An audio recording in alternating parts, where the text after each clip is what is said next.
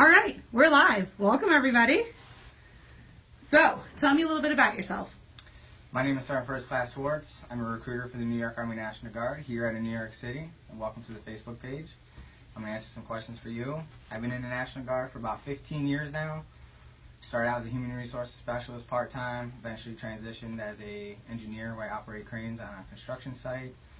And eventually I went to a leadership school, got motivated to be a leader, and I chose the National Guard because as a volunteer fireman from my local town upstate New York, it was very important for me to serve my community and help out in times of need, and that's pretty much what the National Guard is all about.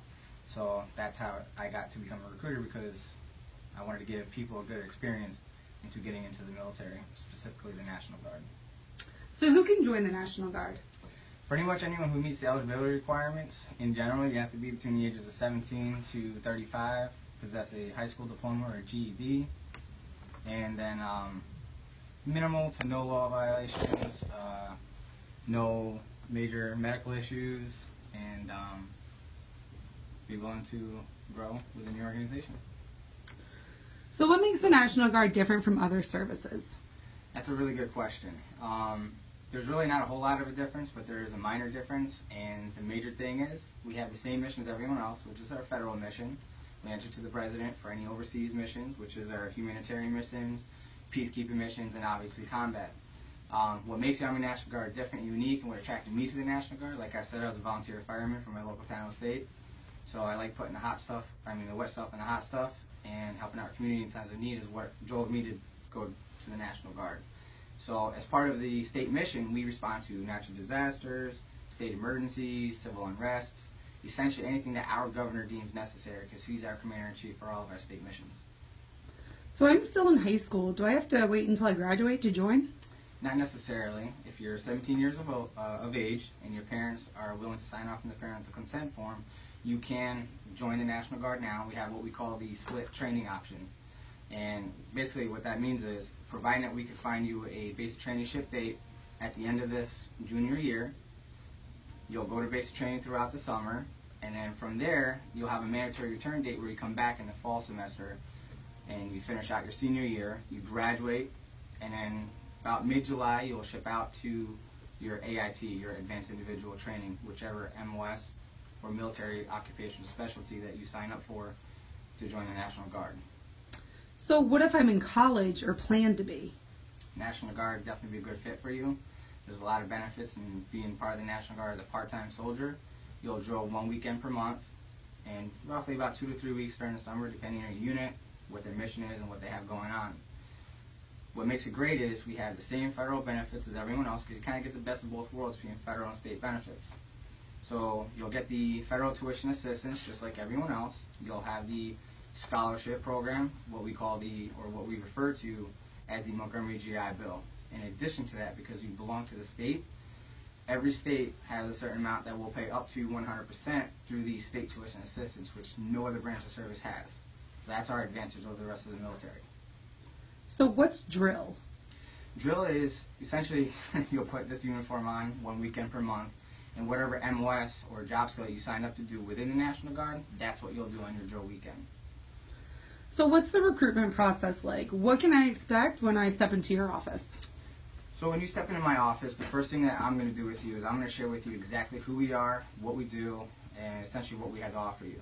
I'll ask you a few additional questions to get to know you a little bit better, and at the end of that conversation, after I address all your questions and concerns, we'll talk about the next step, which is the ASVAB test. So what question do you get asked the most? What are my chances of being deployed? How much do we get paid? And what can you do in the National Guard?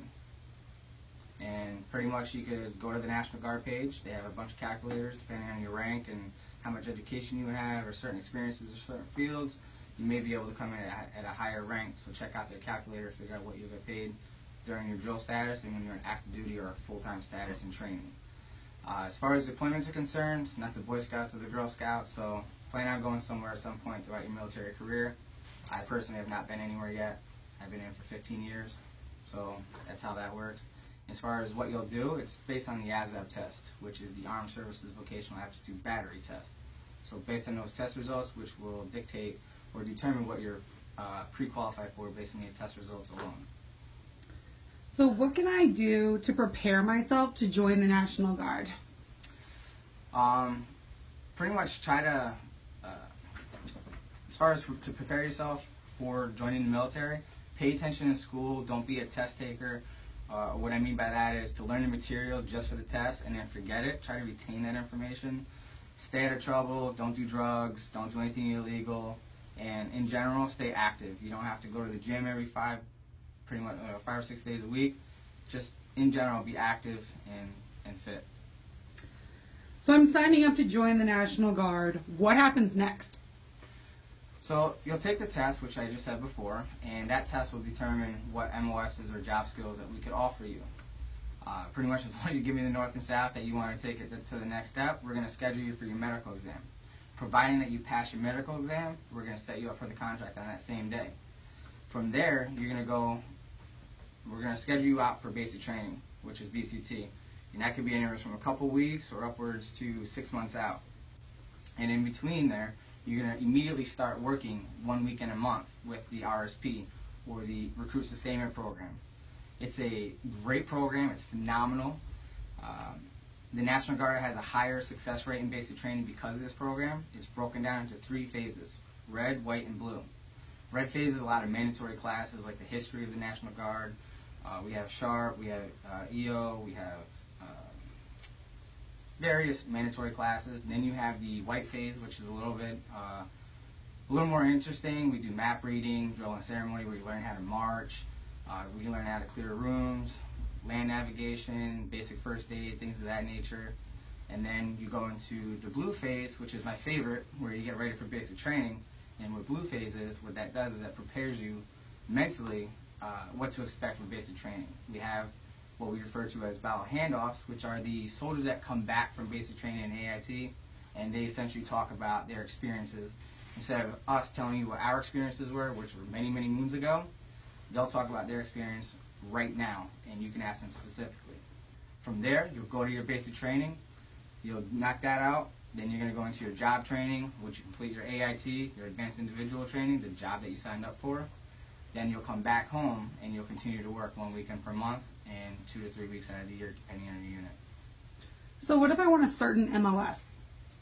Well, if you want a particular MOS, then you're going to have to do a little bit of research, but in general, the ASVAB test is an aptitude test. So it's designed to figure out, based on what you know now, what are you more than likely to be successful with the proper training. So not so much how well you score on the test will determine what job skills, because in general the 2 English, 2 math sections will determine that you're good at math, and that means that you're able to sign a contract. The whole test itself, to take 2 or 3 sections, to come up with 10 different averages, those are what determines what job skills we can offer you. And so what would you say to people that are scared to talk to a recruiter? Don't be scared. We're human. Just try to think of some questions to ask your recruiter, because a lot of times applicants will be a little intimidated to talk to us. I don't know if it's the uniform or if we're very militant. But just write down your questions, because people get brain farts and they forget their questions and things. And just be as comfortable as you possibly can, because we're just like you. We put our pants on 1 leg at a time, and we'll take care of you. Just be honest and forthright with your recruiter, just like you are expecting us to be honest and forthright with you. Awesome. And we have a lot of questions coming in from people. A lot of people have tattoos. Can I still join the National Guard if I have a tattoo? Yes, you may, but we do have some restrictions. We're back to the old school rules where sleeves are authorized. However, if you're planning on getting a tattoo, or if you already have a tattoos in these 2 locations I'm about to share with you, then we can request an exception to policy waiver, but they're not getting approved at this time. So essentially, if you have a tattoo from your wrist bone down to your fingertips, you're a no-go. If you're wearing a t-shirt like this and the tattoo is visible, you're a no-go. Anything below the neck and above the wrist, as long as it's not gang-related, nudity, profanity, or anything that's not deemed inappropriate. As long as it doesn't meet that, then you're good to go with your tattoos. And can you describe basic training? Basic training is going to transition you from a civilian into a soldier. So in those 9 to 10 weeks of basic training, you're going to be learning everything from land navigation to the gas chamber to how to maneuver through the woods, clearing out rooms, land navigation, basic first aid. You're going to be doing team building obstacle courses, ruck marches, field training exercises, all kinds of different things. You're going to shoot for 2 weeks on the rifle range. It's going to be a lot of fun. Obviously it's going to be challenging for a lot of people, but as long as you're mentally prepared and you build your resiliency and you know and expect certain things to happen, then you're going to be just fine. So what if I have prior service and I'm thinking about joining or re-enlisting? What would you say? Let's definitely come down, check it out, see what we can do for you. We can change your MOS if you qualify for a new one, or if you have an MOS that you already qualify for, there may be bonuses involved when enlisting with that MOS. How family friendly would you say that the National Guard is? We've got a lot of single moms out there. We've got parents that are a little concerned. What would you say? Providing that you can assign somebody as your family, basically you're going to assign somebody as a guardian, so you have to do what we call a family care plan. So you're not giving up custody of your child, but you basically have to tell us that, you know what, I have somebody over here that can watch my child while I'm away for training or a drill. So we're very friendly. We get family care plans approved. I just enlisted a person right now, and he's going to be leaving at the end of the month. So yes, we are family friendly, and we're good. When do you suggest that someone talks to a recruiter if they're interested? While they're still in high school, if they're 16, 17, what would you say? The earlier the better, because the more information you get, the more well-informed of a decision that you can make. And what are the education requirements of joining the Guard? You need, as of right now, you need at least a GED or a high school diploma. And what if you have any prior misdemeanors or felonies? What would you say to those people? Get your dispositions, maybe even your court minutes depending on the severity of the case. But in general, if they're dismissed, for the most part, you're good to go. If they're ACD'd or if there's prejudice with the case, then you may require a waiver if possible.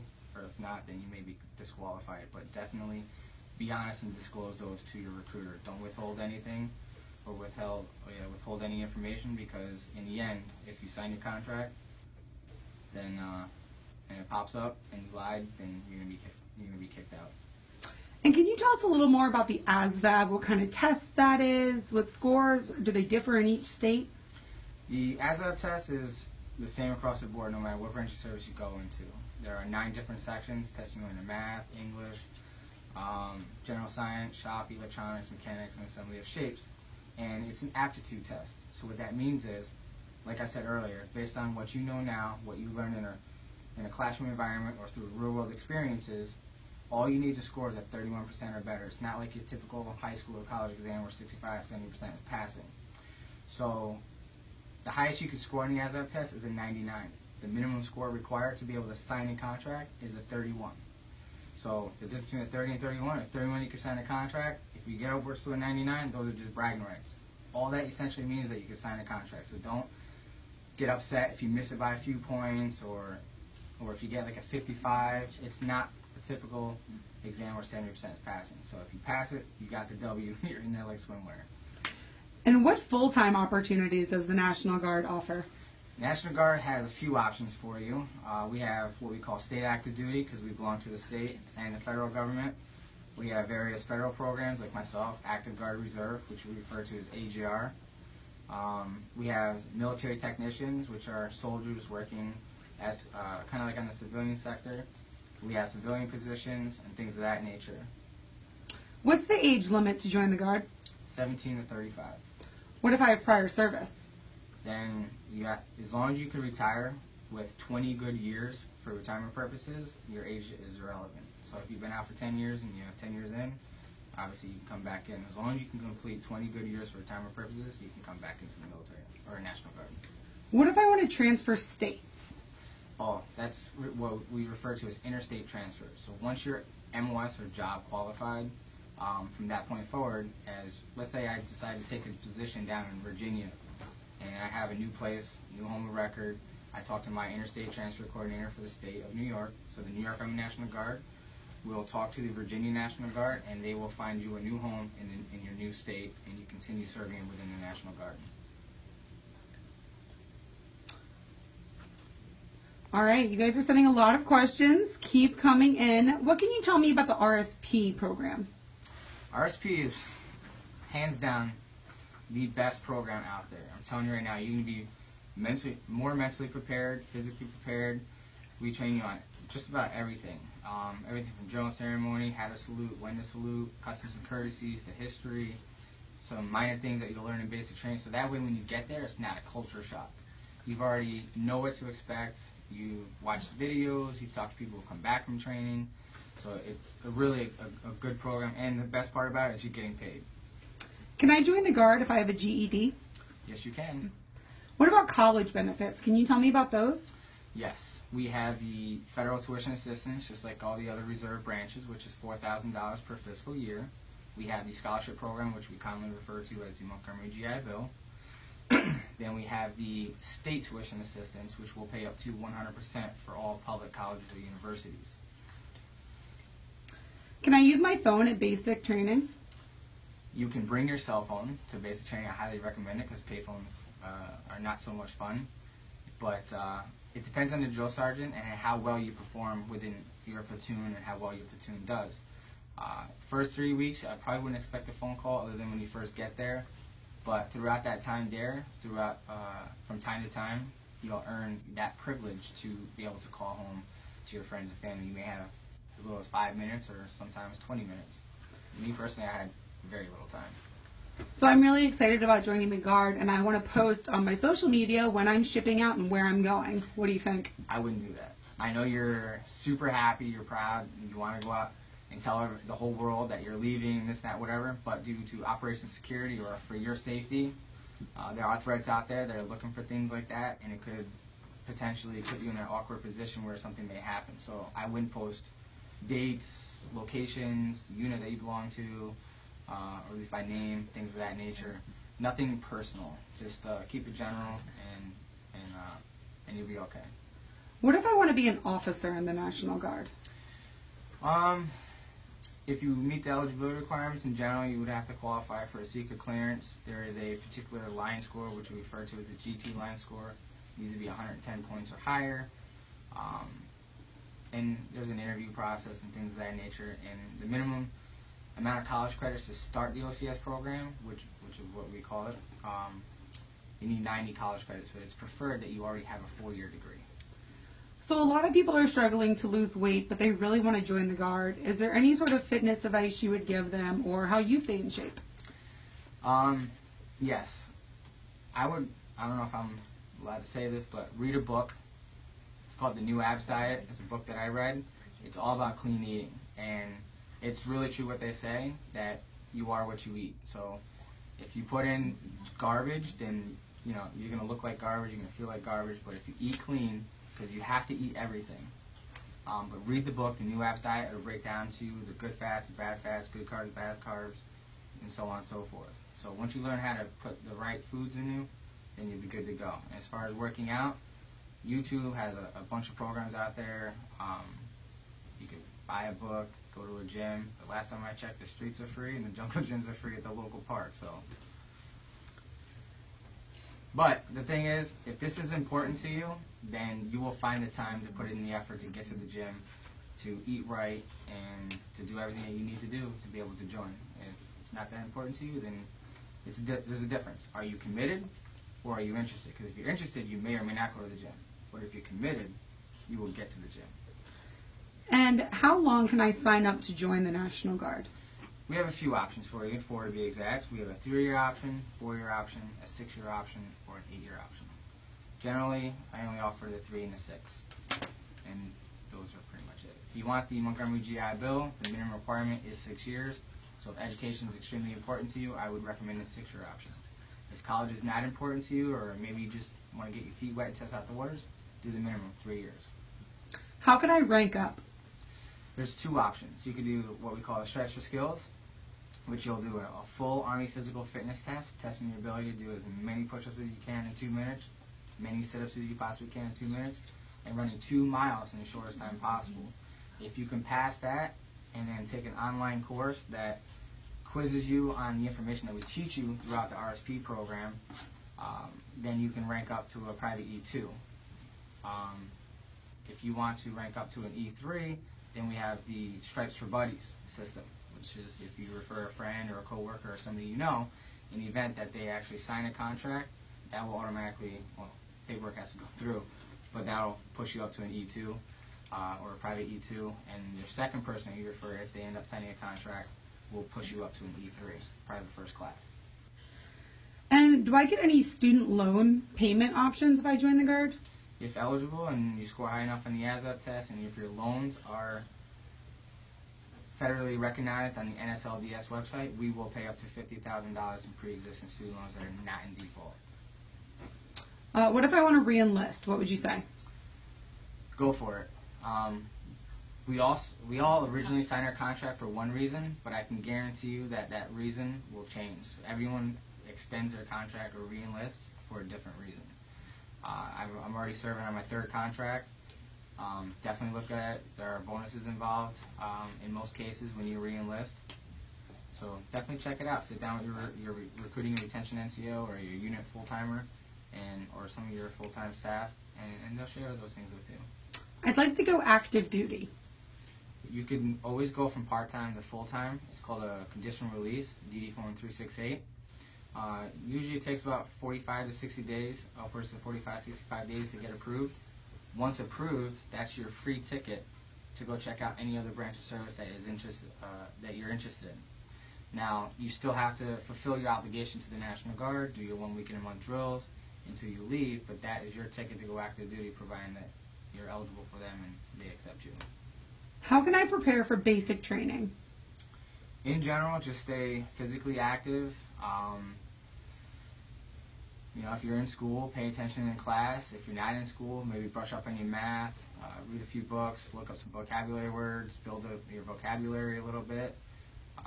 They have various programs out there. There's tutors, things of that nature. If you didn't pass the test, it's not the end of the world. Just study and, How can I prepare for the Army Physical Fitness Test? The Army Physical Fitness Test comprises of the push-ups, sit-ups, and running. So in basic training, the way they do it is 2 to 3 days out of the week you'll be doing strength training or calisthenics, and the other 2 to 3 days you'll be doing running. So you want to do push-ups, sit-ups, squats, anything that deals with body-resistant exercises. Like I said, there are programs out there that you can download from YouTube, books, things of that nature, or you can go to your local gym, get a personal trainer. As far as running, mix it up a little bit. Run one day like you're running for a PT test for time, 2 miles as fast as you can. Second day, you're going to run maybe half a mile to warm up, and then you do like 10 wind sprints. And then on the third day, you're going to go for a 3-mile jog, which is like a leisurely run, just for fun. Just don't stop. Mix it up a little bit. Can my friend and I go to basic together? It is possible to have that in place in your contract. Yeah, it could work. How can I change my MOS? Provided if your unit has that particular MOS, you can change your MOS to a different one while you're in the same contract. Or in my case, I was a human resources specialist and my unit disbanded, so I had no choice. I had to find a new home and a new MOS, so I had to reclass into a new one. If you, let's say you wanted to be a combat medic, but they didn't have any at that time, so you came in as a cook. Well, you'll come in as a cook, and sometime later on throughout your contract, you can negotiate that with your unit. And if you're a good soldier and you're always doing what you're supposed to do and you always go above and beyond of what is expected of you, sometimes your units will work with you. But at the end of your contract, you can renegotiate your MOS and your unit that you want to be assigned to. What is MEPS like? MEPS is where dreams are made and crushed. MEPS is short for Military Entrance Processing Station. For many of you, that's where you'll take your ASVAB test, TAPAS tests, you'll do the medical exam, and you'll do your contract, and you'll also be shipping from that location. What can you tell me about some of the MOSs? Some of the MOS, there's over 150 MOSs, so we could be here all night, but we have everything from administration, finance, anything in the telecommunications field, signal support, medical field, mechanics, weapons specialist, obviously combat arms. We have infantry, field artillery, military police, things of that nature. What if I want to be a medic in the Guard, or I have medical experience? How will that translate over? Depending on what education level you may have, may offer you an opportunity to become a commissioned officer within the medical field, as a nurse or a doctor, things of that nature. But if you're just like an LPN or let's say a paramedic, all that will do is if you qualify for 68 Whiskey, which is our combat medic, it'll alleviate some of that civilian portion of your training, and that's pretty much about it. How does my Guard experience translate in the civilian world? Well, we have a lot of leadership training. Some things will transition or relate to the medical field. Like if you're, let's say you join as a 68 Whiskey combat medic, you're actually going to be nationally certified as a basic EMT, and that is one way that it could transition to the civilian sector. And what's about the tattoo policy again? We hear a lot of different things. Basically, bottom line is no tattoos on your hands, basically from your wrist bone to your fingertips, and nothing above the neck collar. So someone failed the ASVAB once. What would you say to them? If this is something that's important to you, I would recommend you to go buy the GED book and study the math. That's where most people that don't do so well with. Or you can go out and get the ASVAB book. There's the ASVAB for Dummies, the Barron's edition, or the Kaplan edition. But I was recently recommended to, have someone get the GED version of the book and learn the math through there. But if you score over a 20 or over an 18, if you put in the effort and the time to study and maybe even get a tutor, you will pass that test. So don't get discouraged, because a lot of people get discouraged. Don't. I have asthma, but I've never had an attack. What are my chances of being able to join the Guard? Well, I would recommend that you go to your doctor and get a preliminary test, get tested for asthma, get a medical all clear, and get all your medical documentation pertaining to asthma from the moment you were diagnosed to it, from your last attack.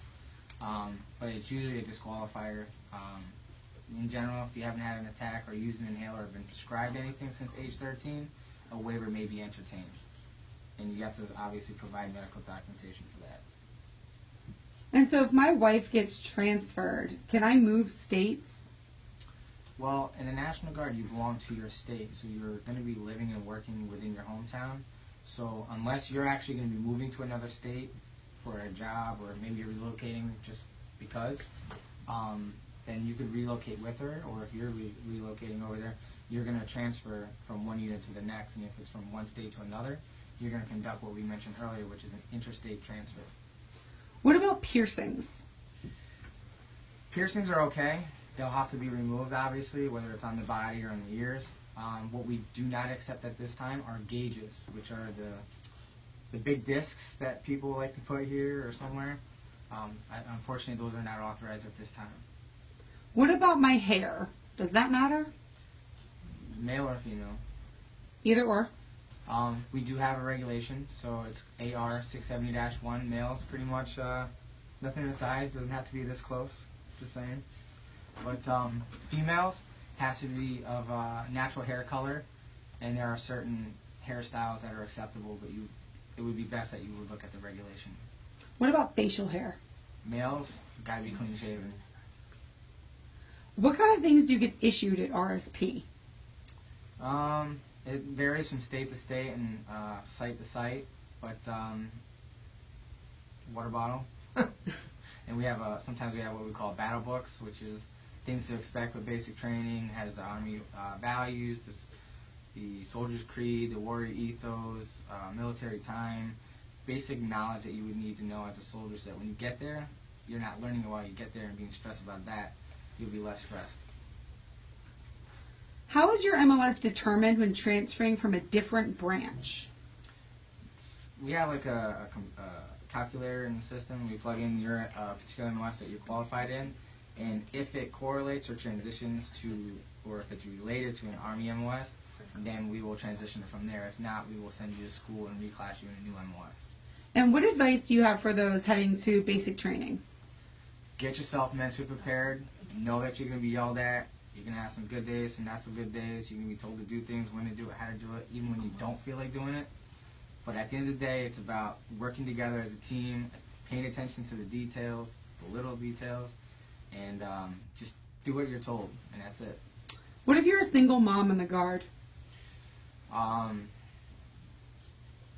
really sure what they mean by that, but as long as Advice? I mean, you're a single mom in the Guard, but you want to join, but you're not sure what to do next. You're not sure how that will affect your family. I think you mentioned a family care plan earlier. right, you definitely have to get a family care plan, and the only way this would work is you have to legally assign somebody as a guardian over your child. No. So it basically protects you and it protects us. It protects you so that way when you're away on training or drill weekends or deployments or whatever, that person can speak on your behalf, and that's how it helps you and it protects you. So they can legally speak for you, and it protects us so that way you can't use your child as an excuse to why you can't come in on your weekends or everything else that I discussed before. So we do have a lot of single parents that do join, and it's really dependent on whether you have that support. So definitely talk to your family if you have a significant other, but we definitely need somebody who's willing to step up to the plate and watch over your child. What about the education benefits in the Guard? As previously said before, we have the federal tuition assistance, which will pay up to $4,000. We have the scholarship program, which is referred to as the Montgomery GI Bill. And because we get the best of both worlds in the National Guard, because we're both federal and state, every state has state tuition assistance, which will pay up to 100% towards your state tuition. And so how can I get started in the Guard? Sit down with a recruiter, write down all your questions. Your recruiter will share with you exactly who we are, what we do, what we have to offer you. If you're still interested, they'll tell you to take the next step, which is to take the test, to figure out if you can join or not, and to figure out what MOSs or job skills that you're able to sign up for, that you're pre-qualified for, based on your test results. And then from there, you'll do the medical exam, and hopefully you'll sign your contract. When do I get my uniform and get to lace up those boots?